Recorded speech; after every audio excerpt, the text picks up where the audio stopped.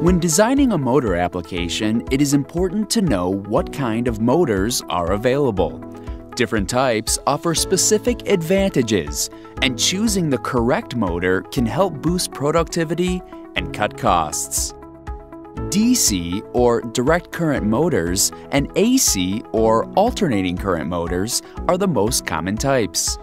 A third option, the EC or electronically commutated motor, is a modern solution that might replace DC and AC motors.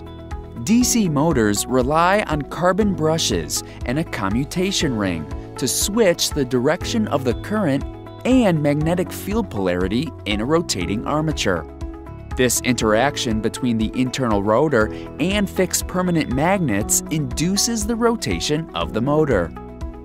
DC motors are very efficient, but have short lifespans and suffer from very specific losses that are a product of their design. AC motors are powered and controlled by AC input voltage.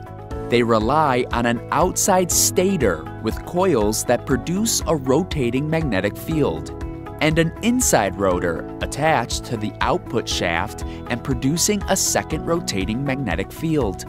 The interaction between these rotating fields induces the rotation of the motor.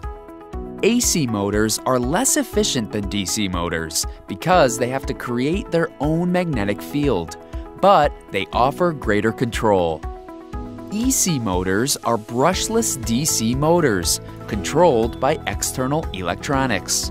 The rotor contains permanent magnetics, and the stator has fixed windings. Electronic circuitry switches the phases in the windings to make the motor turn. EC motors are the most efficient of the three and deliver exceptional control, but they are expensive, and current technology limits them to lower power output applications.